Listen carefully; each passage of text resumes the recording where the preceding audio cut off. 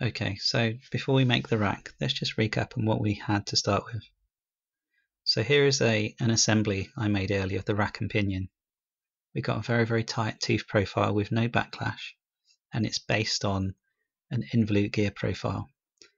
So we've already made the pinion or the gear, and now we're going to concentrate in this section on the rack. So we have some base geometry, and we're going to add it to a folder, and we're going to name that pinion.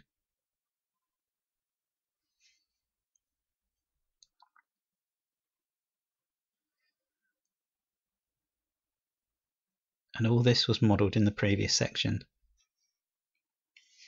So we're turning on the sketches that we made previously, and we're turning off the solid geometry because we're going to use this to help us build our rack tooth profile. So we go to front plane and we're going to sketch.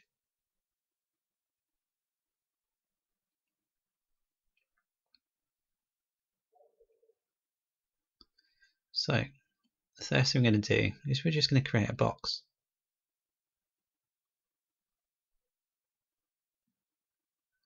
We're going to take a line and going to add some dividing geometry. We're going to take off the vertical constraints, make the centerline construction,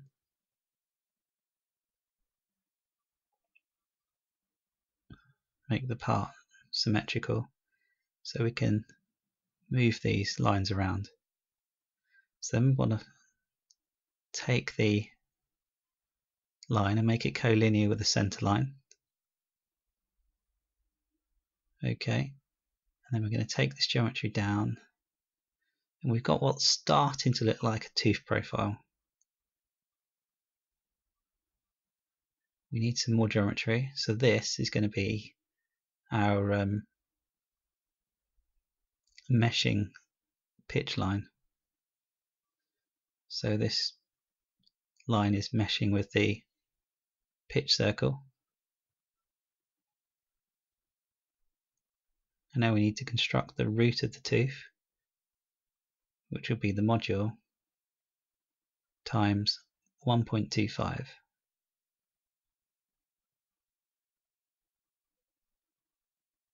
So that's the very root of the tooth.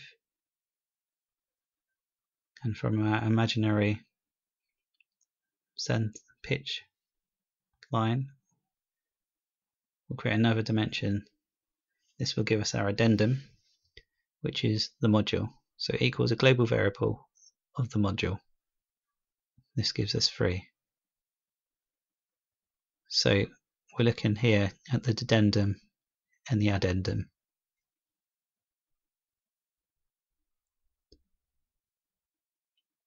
We now need to use our pressure angle. So we create another dimension, equal global variables, pressure angle.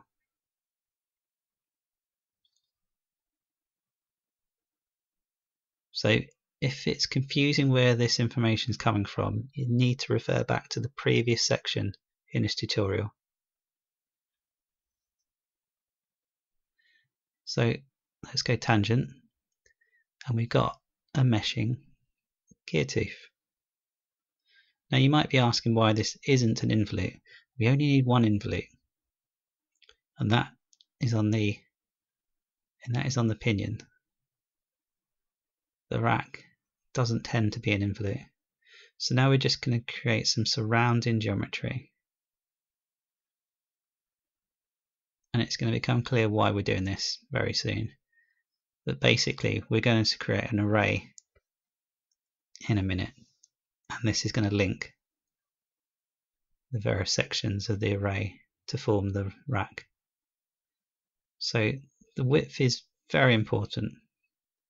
And this is going to be based on the circular pitch. So at the moment we've got an arbitrary dimension of 11.2. We need to replace this with an equation. So this is equals the pitch circle times pi divided by the number of teeth.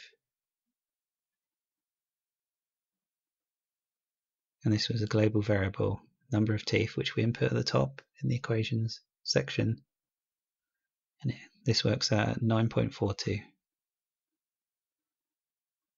So we go back into the sketch, and we've got 9.42. So we've transferred that equation into this sketch.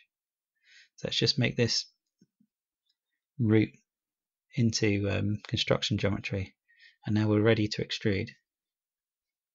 So let's turn on the solid that we had previously, and we're going to match up.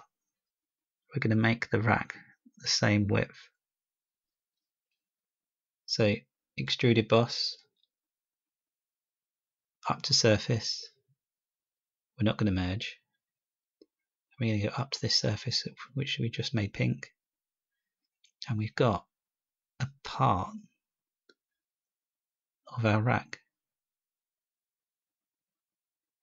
Let's just change it to blue. So we're going to create a linear pattern. There's not going to be any control on this linear pattern, but we need to create something to work with.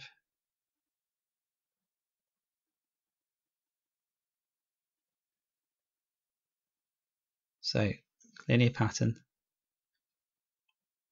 We're going to take our direction, and we need some geometry in line. So let's take this line. This is a good line to use. And we'll just leave it as 20 instances. We'll leave the base dimension at 10, although we know it shouldn't be 10. And the feature is the solid geometry that we had there. And let's go OK. It's not going to work out. It's not going to link up.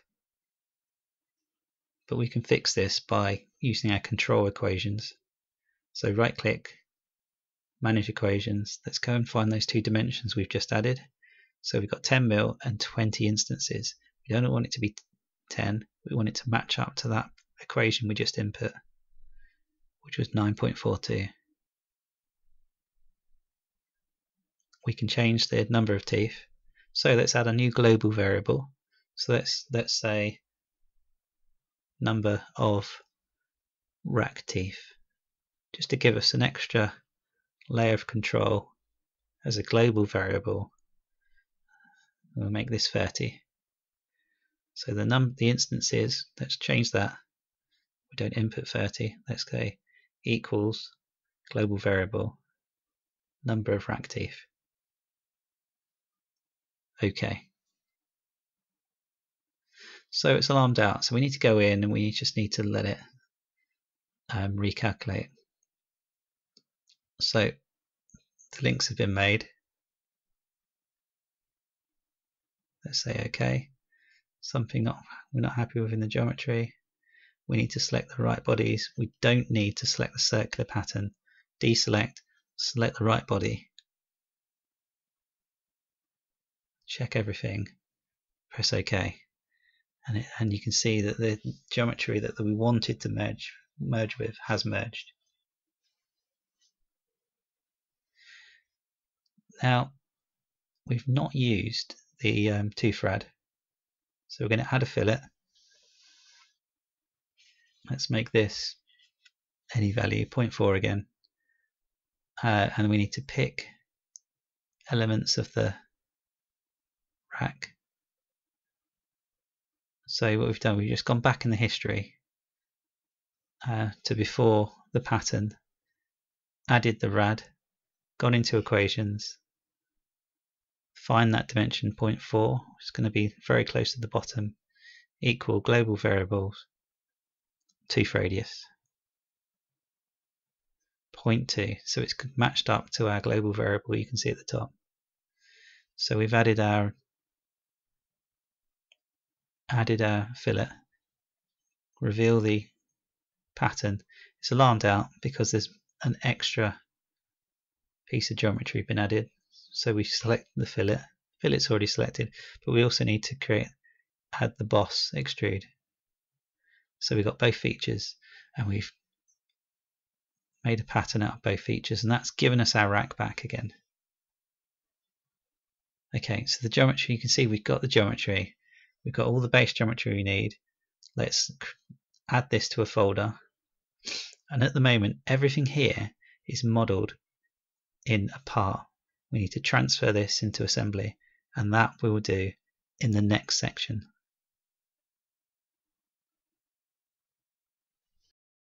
Okay, so let's start to put together our assembly.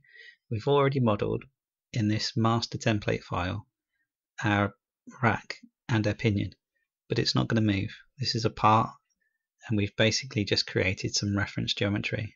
So we've got two solids, we've got our circular pattern, we've got our linear pattern, and we're going to rename them rack and pinion. There are lots of ways that you can assemble these parts. I'm just going to show you one method. So we're going to delete one of the solids. We're getting rid of the pinion, and that leaves us with the rack. And by doing it this way, I can keep the sketch geometry that was generated, and this gives us something to match up to. So we go File, Save As Rack. This is a new part.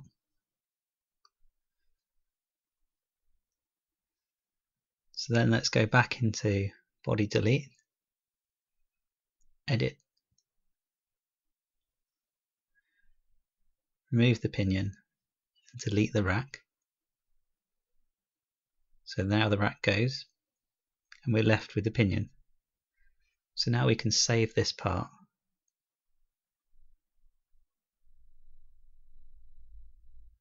Just make sure we turn on the right geometry, because we're going to use this geometry to link up.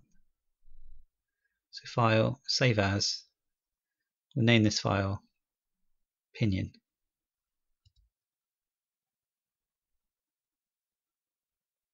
And we'll save as a copy. Okay, so now we've got two parts to put into an assembly. We now need to start considering starting our assembly. So let's just get rid of this part, File, New, Assembly, and let's find the parts that we've made. So let's add the pinion first. We won't add the rack yet. Let's just constrain this part as we want.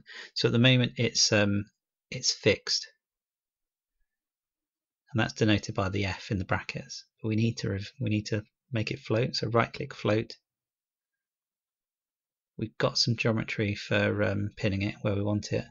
We created an axis earlier, so this is our rotation axis. So let's make this axis to the origin. So we're going to the origin of the assembly, select rotation axis, select. It's a coincidence, and then we'll make the two front planes as so, and that gives us our constraining geometry. So we can rotate this gear or pinion, and it's not going to go anywhere. It's constrained in every other direction. So now we'll input the rack. So insert component rack, and we need to constrain again the front planes. This time the front plane of the rack against the assembly front plane, because we don't want it to move. Now we need to match up to the sketch of the pitch circle from the pinion. So before we can use the two top planes to make this happen.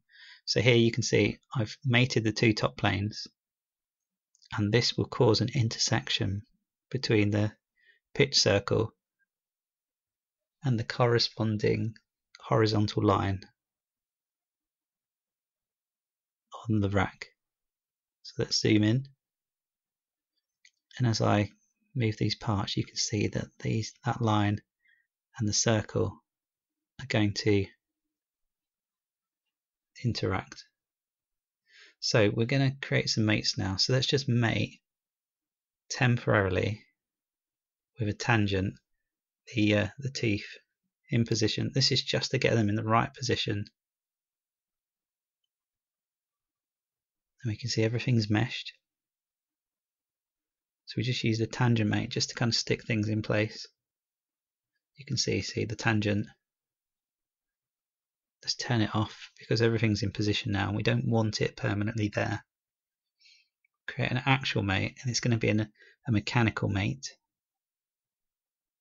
And there is actually in Solidworks a rack and pinion mate. So we need to pick the pitch diameter, which is the pitch circle. So we pick some geometry. So first we select the pinion gear.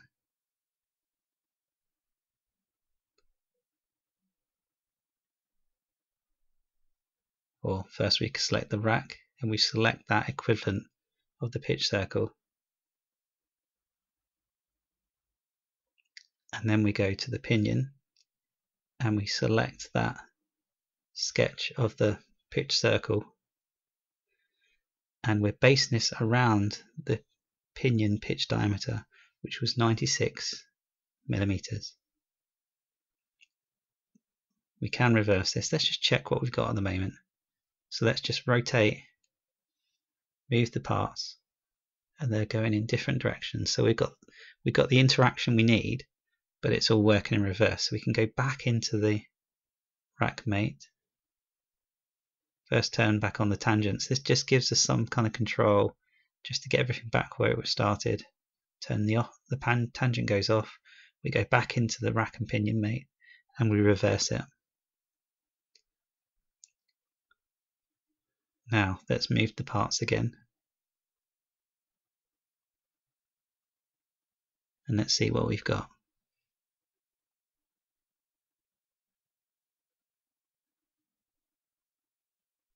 And that's it. This is the assembly that we started with at the very start as the example in this tutorial. We have a rack and pinion based on an involute tooth profile, and we have no backlash. There's loads of ways you can have backlash. There's some very, very formal ways, and we'll look at this in a backlash in a future video.